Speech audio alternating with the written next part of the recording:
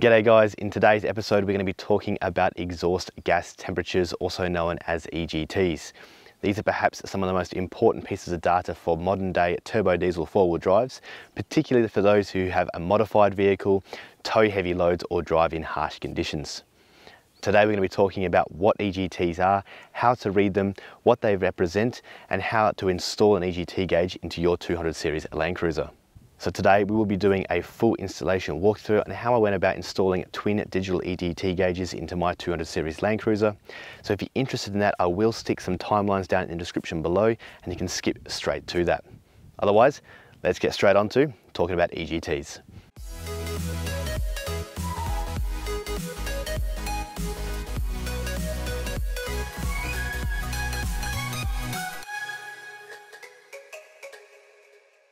So what are EGTs, or exhaust gas temperatures? Simply put, it's the temperature measurement from the exhaust gases exiting the combustion chamber inside the engine. Now the EGT will vary from engine to engine and also depend heavily about where the temperature probe is located on the vehicle. So now there are several places that you can mount the temperature probe for an EGT gauge, and this includes pre-turbo, immediately after turbo, or most commonly in the dump pipe of the exhaust. So that begs the question, why is the temperature coming from these gases so important and how can it help us when driving the vehicle? So the exhaust gas temperatures represent the temperature from within the combustion chamber of each of the cylinders from the engine. Now please note I do use a representation. Those gases coming from those combustion chambers will begin to cool immediately after exiting, and the EGT or an EGT gauge that we mount inside the vehicle will reflect that rise and fall in those temperatures. Now the exhaust gas temperatures will increase and decrease for numerous reasons. This can be as simple as a harsh acceleration on the highway, just accelerating off from a set of traffic lights, towing a heavy load, towing up a steep hill, or even as simple as driving into a headwind. The ability to mount gauges inside the vehicle will give the driver a real-time display of what's going on inside the engine and may also allow us to alter our driving style just to optimize the safety and benefit the longevity of the engine. Now later on in this video, I'm also going to talk about some of the normal ranges to be looking for when driving these vehicles and what's a little bit too high and also what's a little bit too low. So stay tuned to the end and we'll talk about that. These temperatures can be measured in many different varieties and formats. For example, in my old GU Patrol, I used a 52mm analog gauge to record the temperatures. Now some gauges like the Red Arc system offer multiple data fields within the same unit. So those who are looking for a lot of information for a limited amount of space, there's something that you can definitely consider. Now for my Landcruiser here, I chose to go with twin digital displays, and we'll go over how I've mounted them in just a moment. So please note this is a 2014 Toyota Landcruiser 200 series, which often referred to as a pre-facelift version. This means that this engine in this vehicle does not come with a DPF or a diesel particulate filter, and therefore has no way of measuring the EGTs from factory. With the DPF and the later versions, there are multiple sensors throughout the exhaust system, and there are ways to get those displays and those measurements from the factory unit. Now in the case of the 200 series Landcruiser, we're running a 4.5 litre V8 twin turbo diesel. This is designed so that we have a bank of 4 cylinders, one on each side of the engine, and the gases from each of those 4 cylinders will go through a single turbo, again, one on each side of the engine. Immediately after each of those turbos, we have the dump pipes for the exhaust and then the exhaust system throughout the rest of the vehicle. Now, because we have 2 header pipes or 2 dump pipes on this vehicle, I've decided to mount twin digital displays just after the turbo. This will allow us to monitor both sides of the engine, but however, please note it's not necessary to mount 2. One will suffice as the temperatures are very, very similar. Now personally, I'm very particular about the ergonomics and the layout of my dash and my center console within my vehicle, and I was looking for something that was going to neatly fit inside the factory system without looking out of place. Now despite extensive searching, I was unable to find a gauge that would look factory inside this 200 series Landcruiser.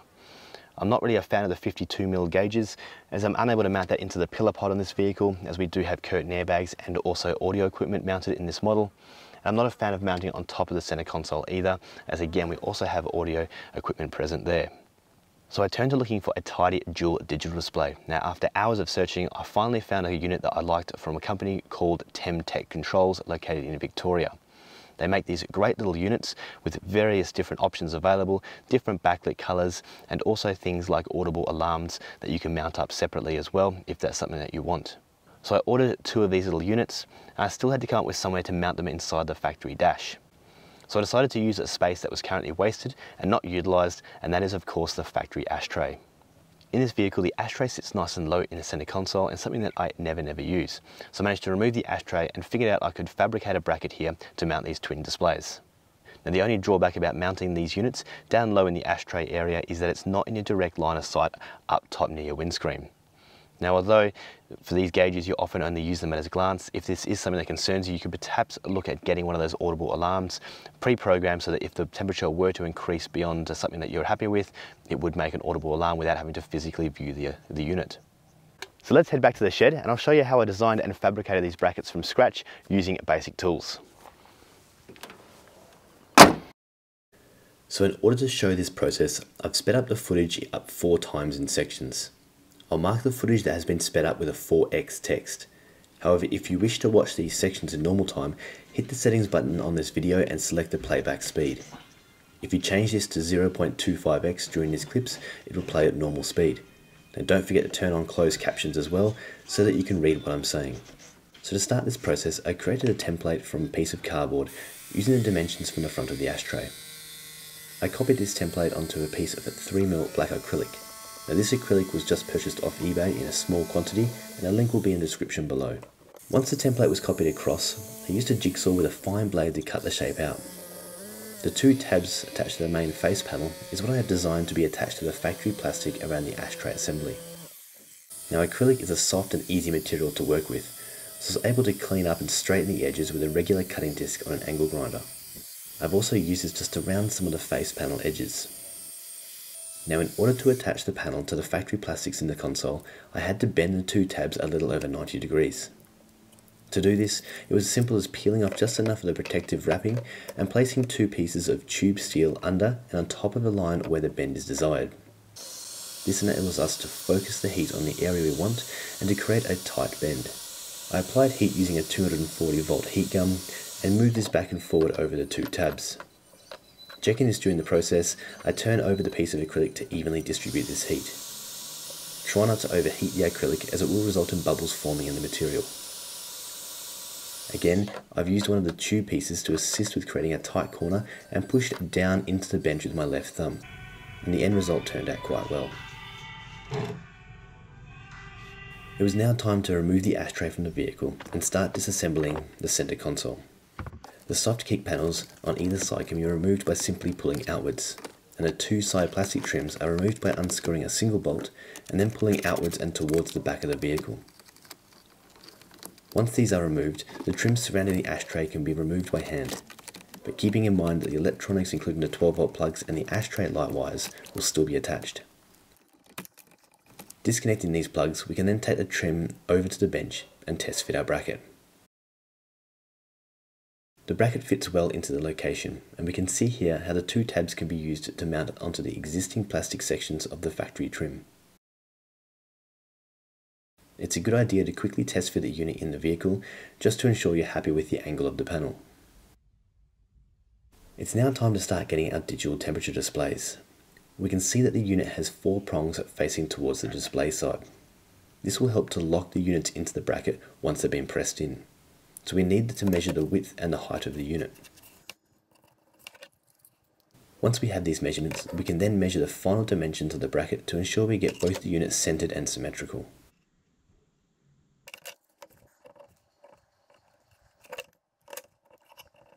Once we have marked up the back of the unit, we can drill into the proposed cutouts to create room to insert the jigsaw blade and cut away the centers.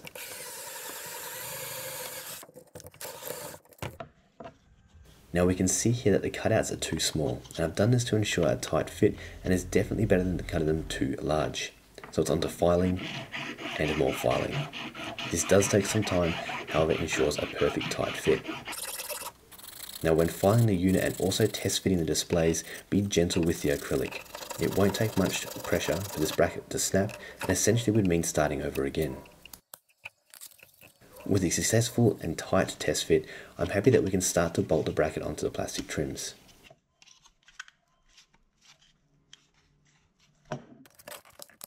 The bracket will be supported by small bolts and only needs to be tightened by hand with the socket, as the soft materials risk breaking with over tightening.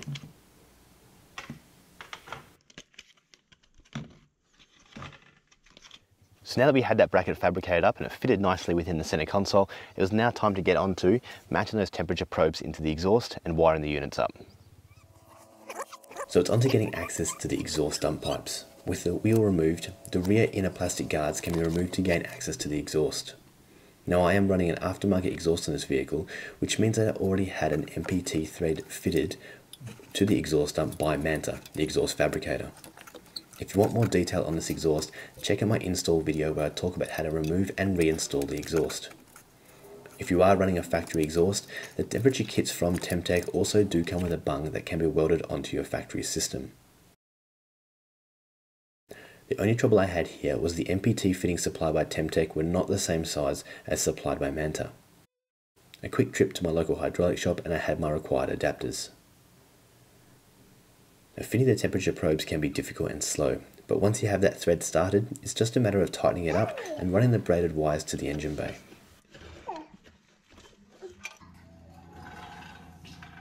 It was time to refit the guards and wheels and do the same to the driver's side. Once the wires are in the engine bay, I used a length of fencing wire to tape the wires to provide rigidity when pushing them through the grommets in the firewall. In my case, I also had to remove my oil catch can on the driver's side and the secondary fuel filter on the passenger side. Once you have the wire pushed through a little, it's back onto the interior of the vehicle and we are removing the kick panels above the footwells. Grabbing the fencing wire from inside the vehicle, we can pull the cables up into the vehicle and begin to route them around the factory equipment, ensuring that they are not going to affect any other equipment. Once you've had both sides routed through the vehicle and up behind the ashtray plastic trim, it's now time to start looking for a 12-volt power source. We are looking for something that provides 12 volt when the vehicle or accessories is on, however turns off when the vehicle is off. These units consume very little power, so I managed to splice into existing 12 volt wiring from the factory cigarette plugs. The units from Temp are provided with easy and self-explanatory diagrams and instructions. The process to wire up these controls is very easy. The power positive and negative are attached to their corresponding connections, alike the red and yellow wire from the thermosensors attached to the probes. 4 wires is all it takes and these units are good to go. Once we have these units wired up, it's time to reinstall the plugs onto the 12 volt cigarette ports and replace the plastic trim to ensure no wires are damaged or pinched. We then start to reassemble the center console in the reverse manner of taking it apart.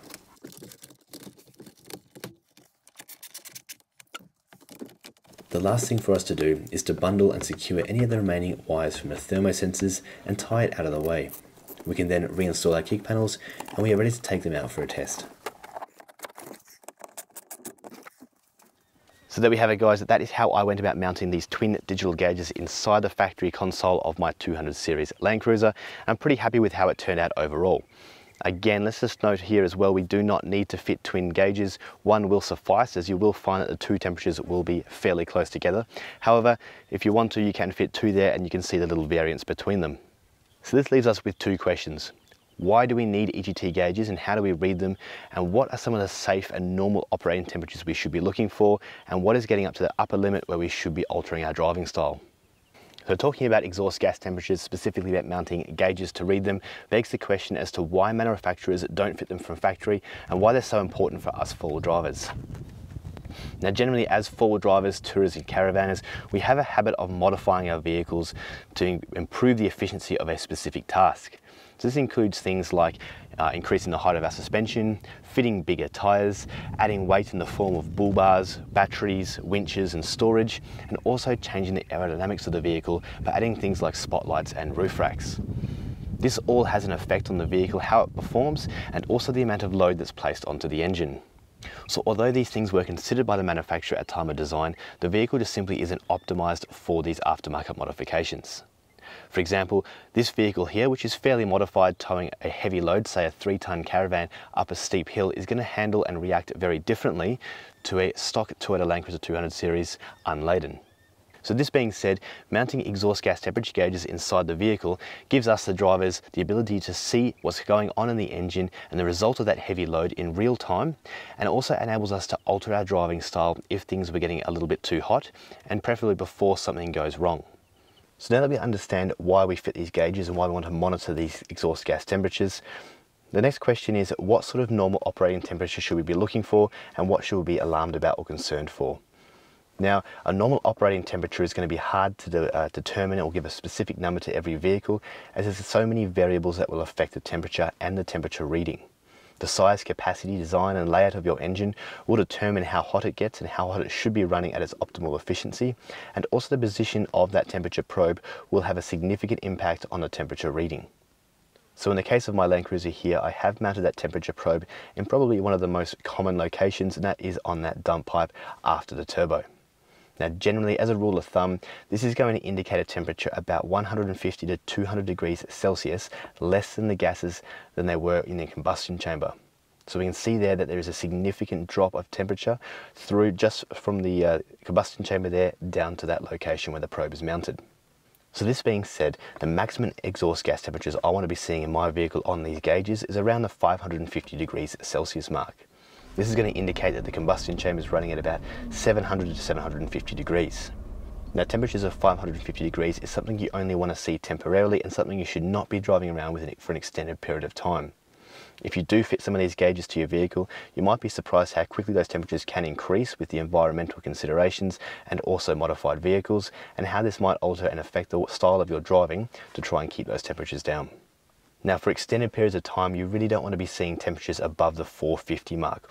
Although that's still well and truly in its safe mark, having temperatures at 450 degrees or around that mark for a long period of time can be wearing on the engine. So a normal range is somewhere between 200 and 400 degrees Celsius. However, this is significantly influenced by the environmental conditions and your vehicle setup. Now, fitting an EGT gauge to your vehicle not only provides the benefit for normal driving conditions and alerting you to when your driving is getting a little bit too much, but it also gives you a good indication as to when to switch the vehicle off.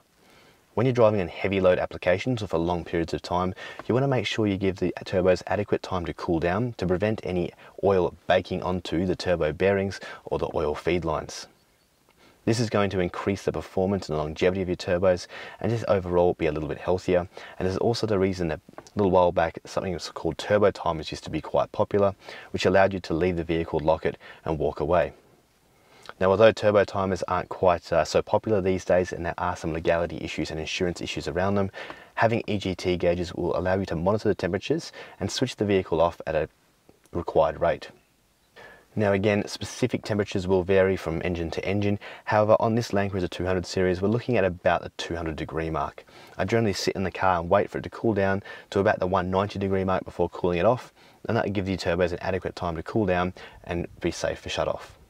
So there we have it, guys. I hope today's video has given you a bit of an idea about the role that exhaust gas temperatures play in our vehicles.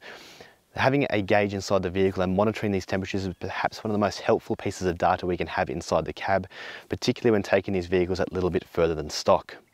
Now again, whether or not digital or analog, you do not have to mount dual gauges. A single gauge will suffice for these big V8 turbo diesels, and it's a good idea to have just about to ensure that you're keeping that vehicle in a nice, safe range.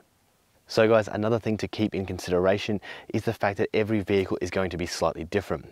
Whether it be the way the vehicle is modified, the way the vehicle is used, and if it tows something, the location of that temperature probe, or just the environmental conditions, the EGT gauge will differ from vehicle to vehicle. What you will be able to do, however, is get a bit of an understanding about where your normal range is in your vehicle, and it's also going to provide information if there's something were to go wrong, well and truly before the factory gauges. So guys, I've hoped you've enjoyed today's video. If you want to purchase any of the products that I've used in the video, check out the link in the description below. Otherwise guys, thanks for watching again, and we'll see you in the next one. Cheers.